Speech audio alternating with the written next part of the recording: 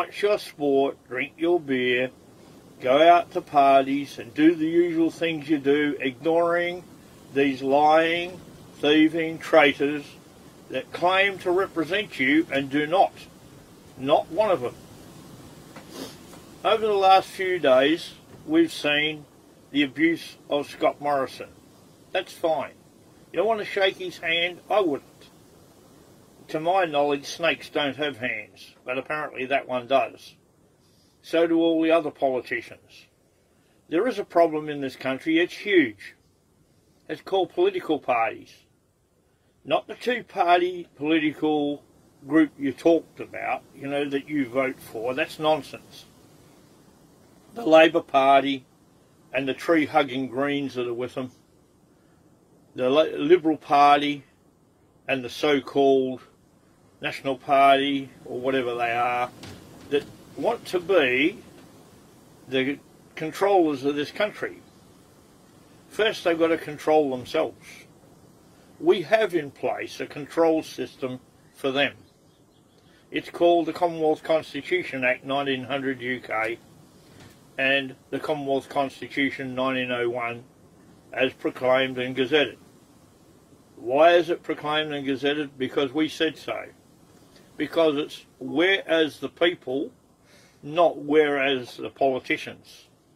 The politicians are there to serve us. But they've lied, cheated, and set up the most corrupt system of political parties this country has ever seen, or any other country has seen in the world. Now, you can see all the suggestions at how they started the fires. Oh, what the fires are doing to you. How they're going to affect you. No. This is how they want them to affect you. I don't care if they started the fires. From the point of view is they'll be found out and they will stand trial. Did they set the system up whereby this country burns? 100% absolutely.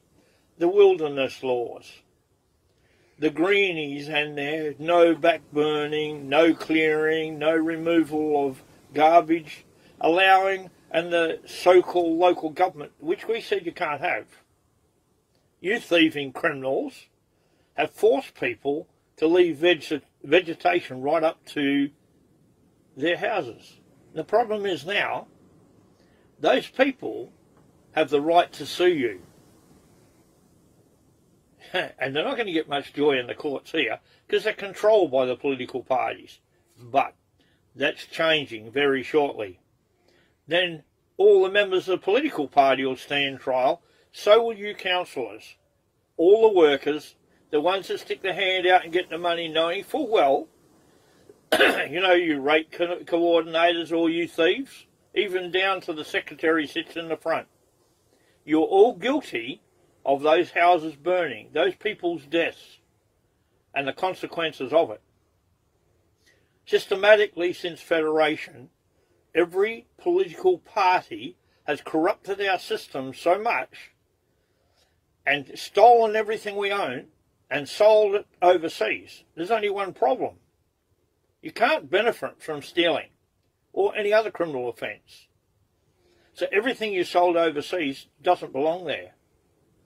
All the water doesn't belong to who you sold it to.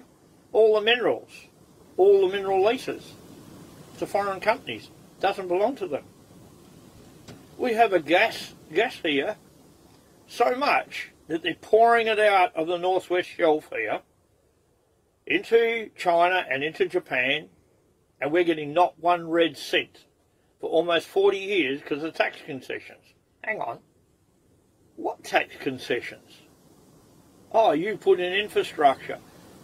The infrastructure that you put in place is worth $10, if that, for scrap metal.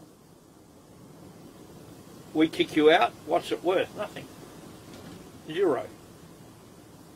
Compared to the gas that's coming out of the ground, it's not worth nothing. You are stealing our gas. We can't even buy gas. And when we can, half the servos are taking out the gas. You talk about emissions? gas puts out a lot less emissions than the other fuels. So why aren't you promoting gas? No.